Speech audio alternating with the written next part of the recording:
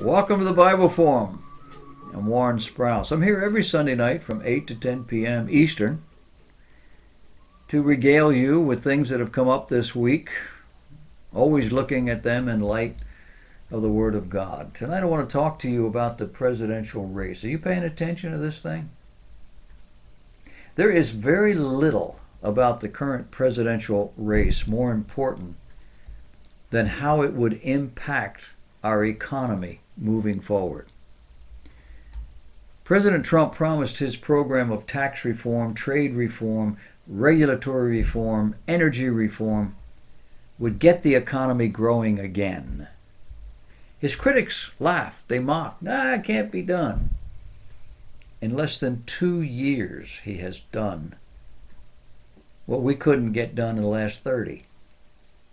Unemployment's at a 50-year low. Manufacturing is coming back. Wages are rising, especially for those at the bottom 2/3 of the pay scale. And consumer confidence in the future is running high. The United States is now the world's largest oil producer. Did you know that? This has insulated American consumers from paying at the pump for uncertain foreign supplies at the whims of Middle Eastern sheiks. It has not, apparently, kept us from paying higher prices the moment those oil wells got blown up. But in the larger picture of things, it has served to put a leveling influence in the system. The United States is also now the world's largest producer of natural gas. This clean-burning fuel is heating homes and offices across the country while keeping the air cleaner than ever. American manufacturers pay less to fire their industrial furnaces than foreign competitors do. Quite literally, the Trump energy reform is fueling America's manufacturing boom. Farmers are also benefiting from the administration's moves, strategies for energy independence as well. The EPA green-lighted year-round use of a higher blend of ethanol, E15, and is guaranteeing more than 15 billion gallons of corn-based biofuel will be produced and sold next year. And capping the price of renewable fuel credits to rein in speculators will ensure small independent refiners can continue to provide good-paying jobs and then rein in the cost of fuels that America depends on. So, considering these, who would want to change the formula? Well, the 2020 Democrats, that's who. Sticking with their habit of reflexively opposing anything Trump supports, the Democrat candidates propose an economic plan that is a mirror image of the president's. They want more taxes, more regulation, more globalism, and less energy. So what do we have?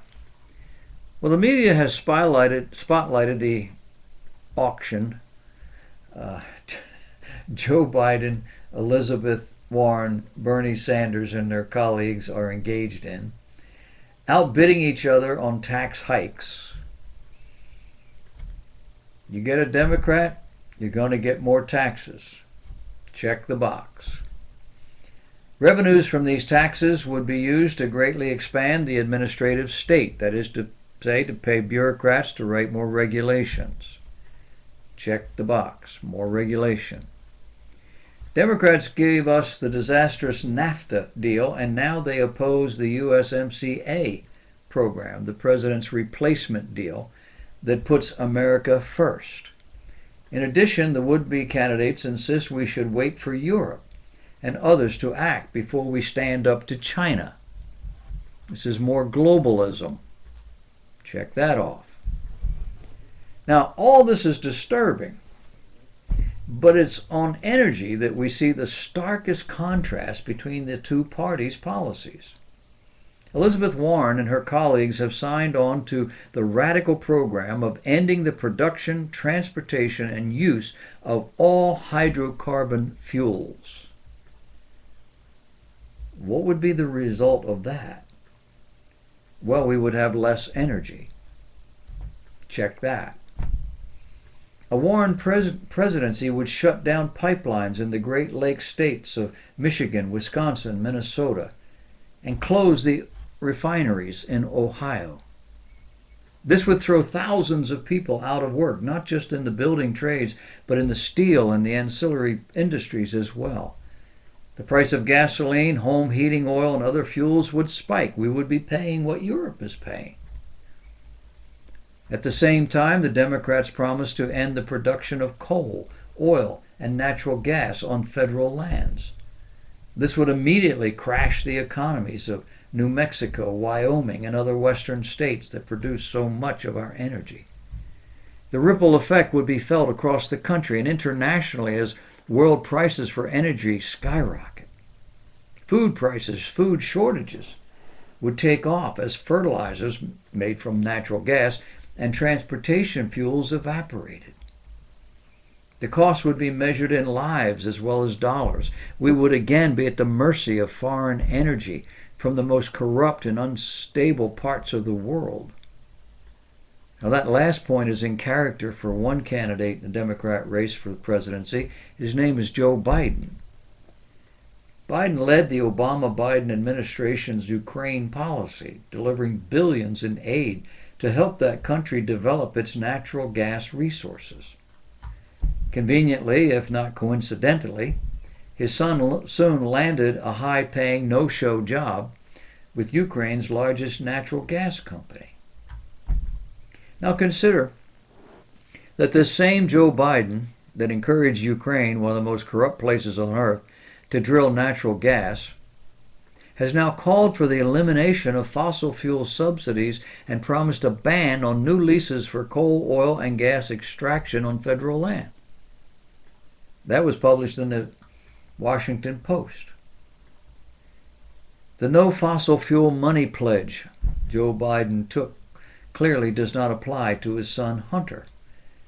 Yeah, the Biden presidency would lead to shortages of many kinds, but taxes, regulations, and hypocrisy would not be in short supply. And sadly, Biden is the most stable and moderate candidate the Democrats have. As you look forward, look to your bank account, to your job, to the money in your pocket, because you're probably not going to see any of those in the future.